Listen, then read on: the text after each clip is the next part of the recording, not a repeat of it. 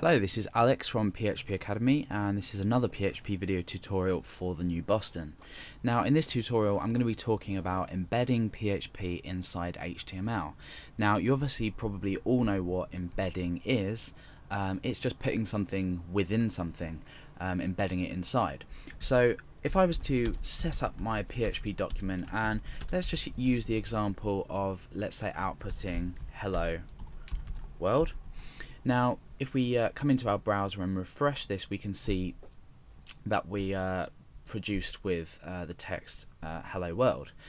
This is a pretty standard example and nothing's changed since my more basic tutorials. So how about if we want to, let's say,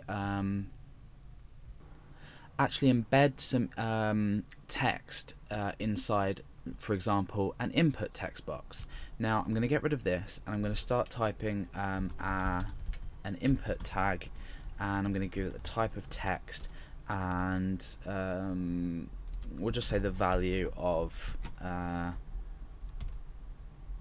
hello. So what this is going to produce, I'm not using any HTML tags just to keep things simple. Obviously you would set your page out properly. This example will produce a small text box with the text hello, which obviously is editable, so we can do what we want with it. Let's go back into this. So how about if I wanted to take a variable in PHP and just pop it into here, which later on in programming you will want to do, because you'll want to, say, dynamically update forms, and this is a great example to show you of how to take variables within PHP and put them straight into forms.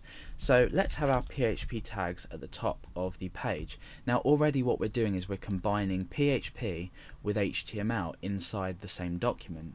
We're still using the PHP extension for our file. However, we can just plainly echo out HTML, as you've already seen, or not echo out, but display HTML. Now inside PHP up here, I'm just going to create a new variable called text. Remember, using the $ and then our variable name, and we're going to make that equal to hello world. Now let's just say this was something that the user may have submitted, or that something's in a database, or something a bit more useful than some static text that we've just declared up here. Now what happens if I want to pop this value of this variable inside here? Now you basically simply have to start up a PHP tag.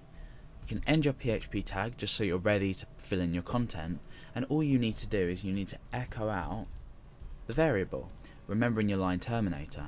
Because PHP code is processed on a one-line basis, it doesn't incorporate different lines necessarily when it's processed as a whole. So by doing this all in one line, you're still producing the same effect as if you were to do this. It would work in exactly the same way. So we can in fact just pull all this in, so it's all on one line, and it just looks a lot neater as well.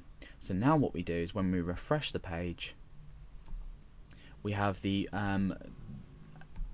contents of that variable embedded, if you like, into our HTML page. So these are the basics of embedding PHP inside HTML.